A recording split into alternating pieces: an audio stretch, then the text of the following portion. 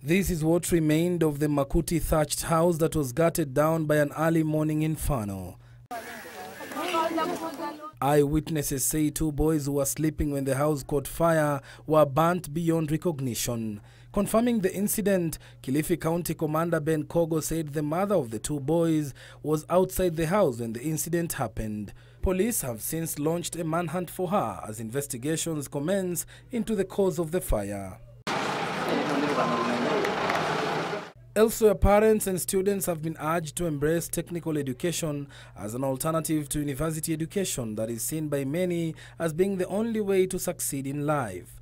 Mathioya Member of Parliament Peter Kimari reiterated that technical education was the better alternative for those who failed to join national universities after their KCSE.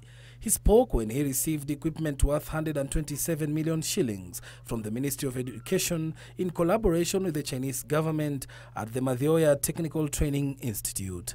In the political scene, a section of members of parliament allied to the opposition coalition NASA have allayed fears of rifts within the coalition. Nambale MP John Bunyasi and his Tesok North counterpart Oku Kaunya opine that despite recent wrangles over leadership, NASA is keen on putting its house in order and focus on championing for electoral reforms. We would hope that the issues that we have within NASA will get finally solved within NASA. But I think that in a partnership, no party, no partner can be taken for granted. That's the most important thing. And finally, Migori County Police Commander Joseph Ndenge has raised concern over increased cases of defilement and assault in the region. The police boss, however, says that his department is working hard to ensure that perpetrators are brought to book, even as he appealed to lobby groups to up their games in a bid to eradicate the menace.